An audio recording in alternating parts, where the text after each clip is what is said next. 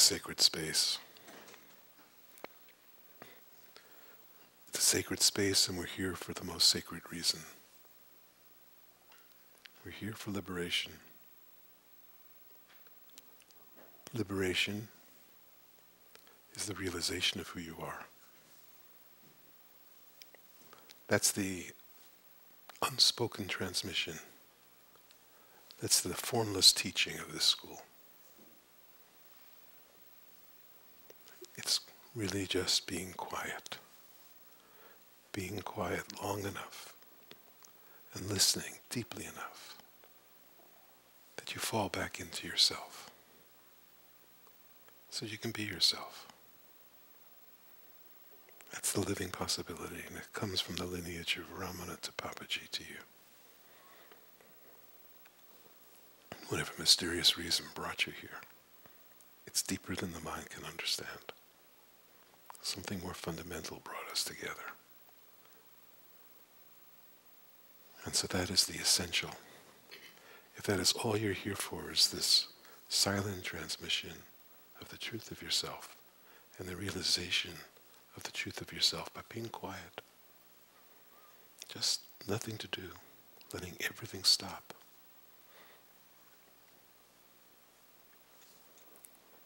You may have to sit quietly by yourself. You may just stay exactly as you are doing the activities you're doing. You trust yourself and you're quiet.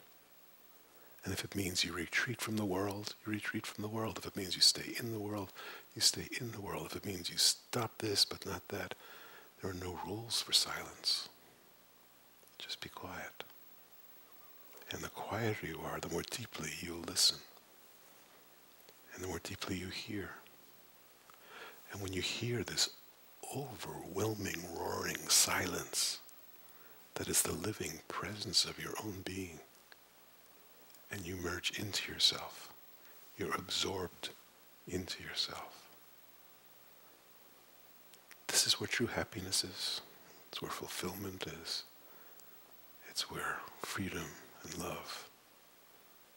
It's where you are. In this moment, you don't have to change, you don't have to fix, you don't have to go anywhere, you don't have to do anything.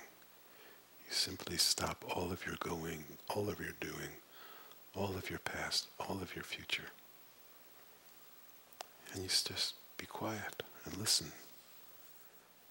Don't listen to the talking in your head.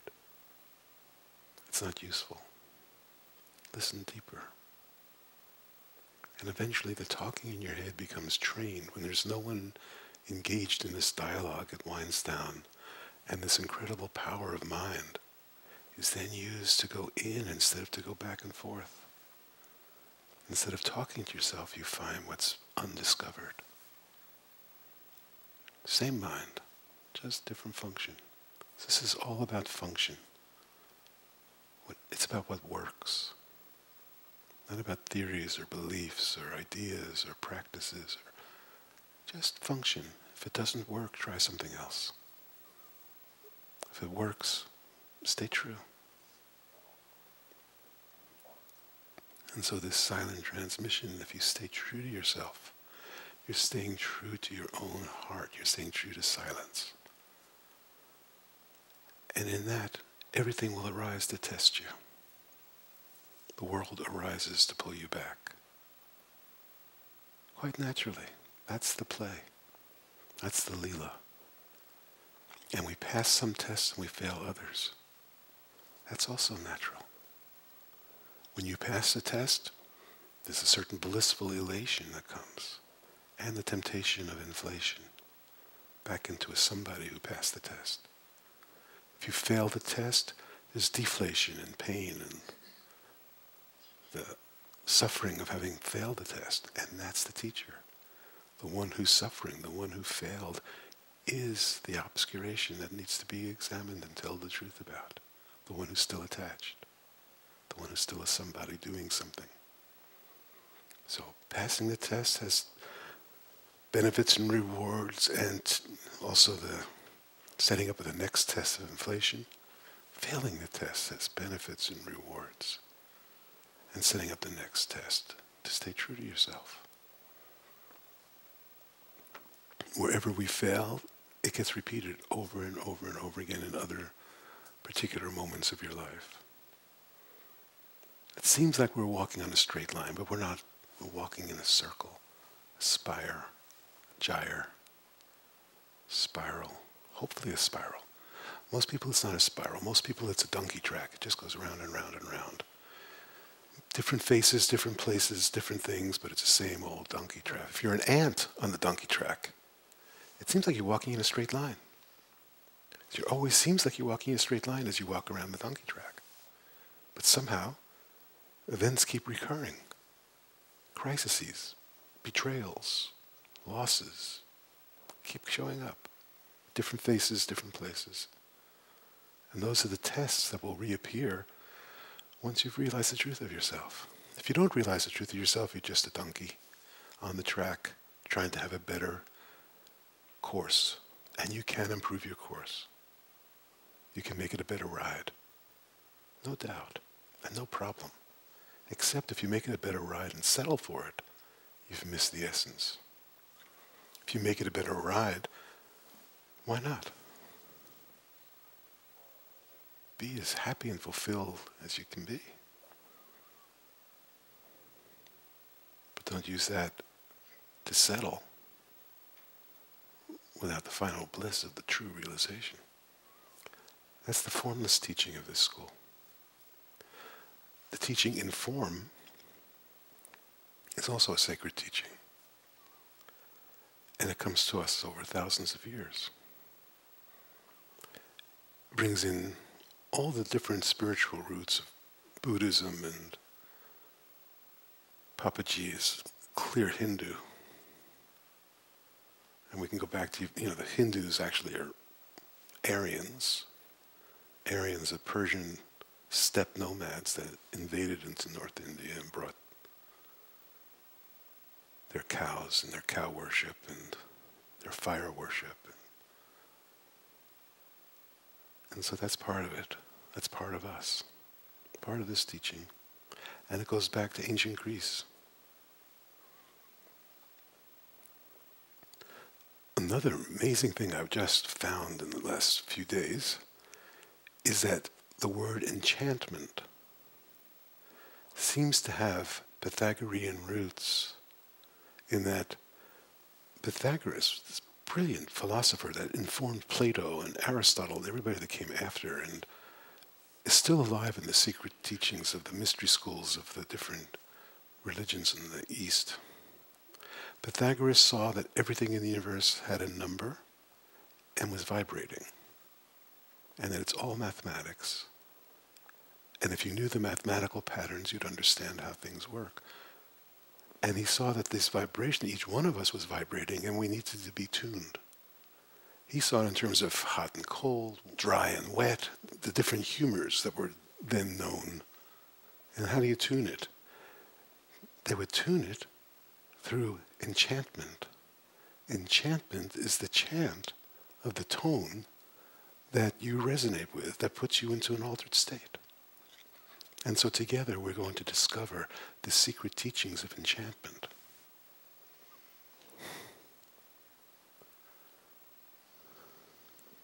We're going to learn how to sing each other's song,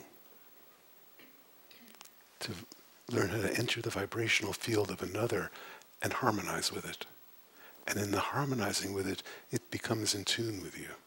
Just like we see, clocks on a wall that will just automatically, eventually, they're all going in the same direction because they go into tune with each other. So we're going to learn how to tune ourselves and how to then receive the tuning of others. And we've all know this, we all feel when someone is giving off bad vibes. We all feel if someone's giving off good vibes. What's vibes? Vibe is vibrations. Vibration is a particular sound. Every vibration has its own sound. And if you can hear it, it's called hearing the mystery music of the spheres. If you could hear the planets vibrating, if you could hear the celestial harmony, then what we do is we can hear each other. We can hear the cosmos that's in front of you by starting with the cosmos inside. And when you become fully attuned to yourself, you realize the unchanging silence that's the core before all movement and vibration. Then you're in tune with yourself. And this attunement to yourself, when it happens originally, the outside could still be discordant. It will eventually come into tune the quieter you are, and it takes as long as it takes. Bless you. And eventually, the inside and the outside are congruent. And when inside and outside are congruent, you're in service. You're happy, you're fulfilled, and you're in service of love. And that's what we're here for. It's the sacred mystery school teaching of love. So once you have the formless, then you have the form, and the form is called skillful means.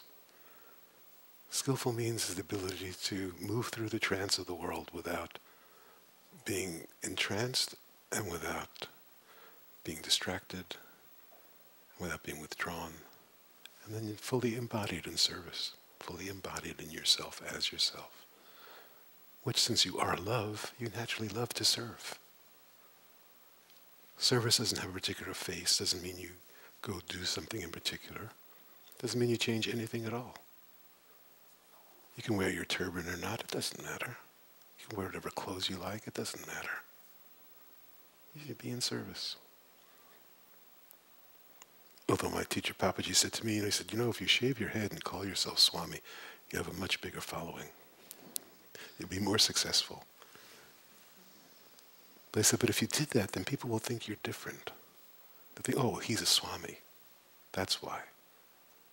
He said, dress like them. Be like them. No difference. That's our mission. That's the mission of this school. Not to shave your head or do anything special, but to be as you are, in the world as it appears. So that those who meet you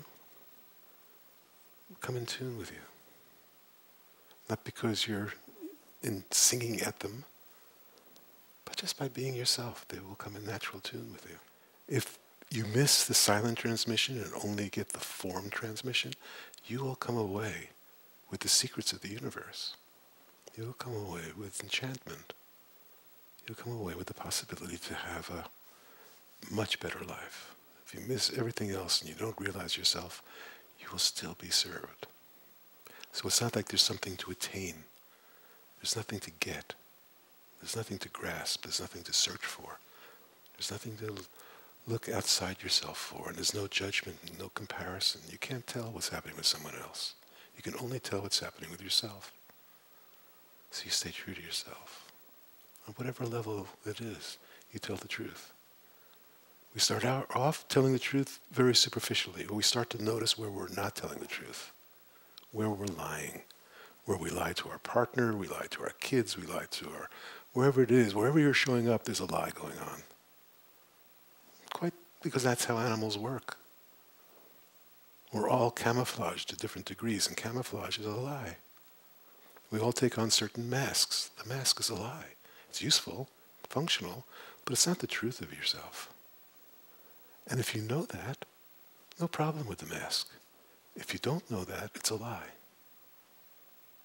So that's where we tell the truth. And in telling the truth, you disengage from the lie. Then the mask continues or not. It's not your business. It's not a problem. Either way, disappears, no problem. Stays, no problem.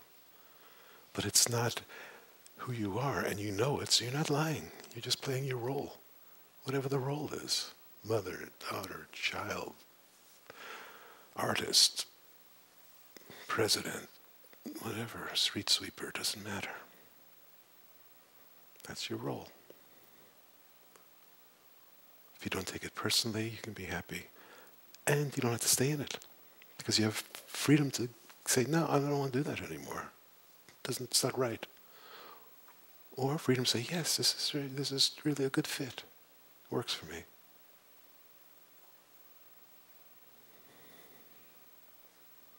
free to be who you are as you are.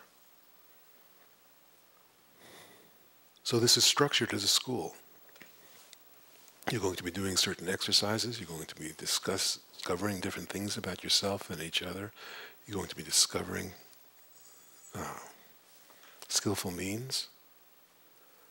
But don't be afraid of it. Don't fight with it. Don't reject it. Don't accept it. Don't believe it. Just have an open mind. Discover for yourself. If you try to do it mentally, it's not going to work.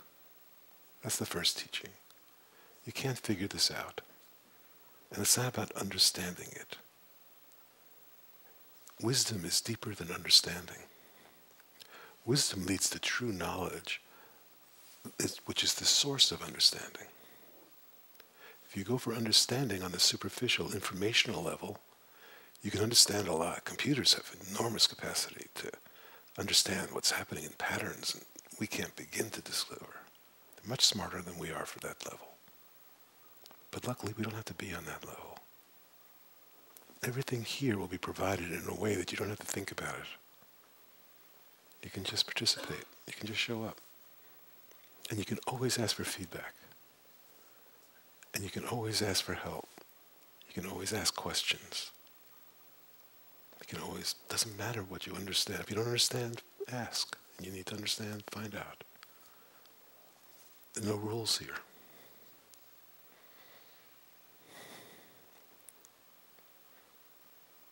And when there are no rules, people are afraid of no rules. What might happen if there are no rules? Chaos and immorality and destruction. It seems like we're returning to the primordial chaos of entropy when there's no rules. But it's not like that.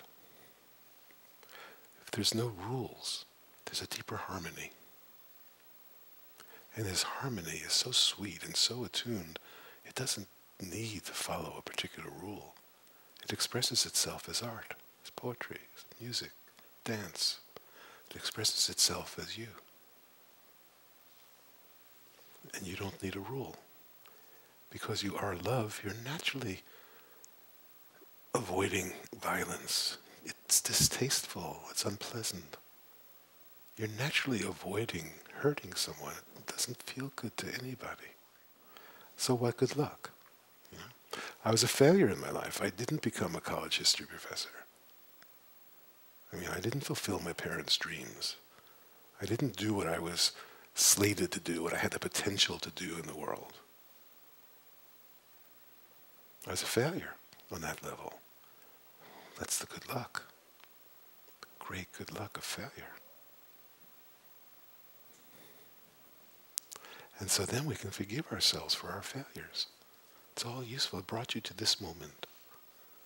So then you look back on your life and you start to see the failures that you still hold, that you're blaming someone for, either yourself or someone else did it to you. You're victimized.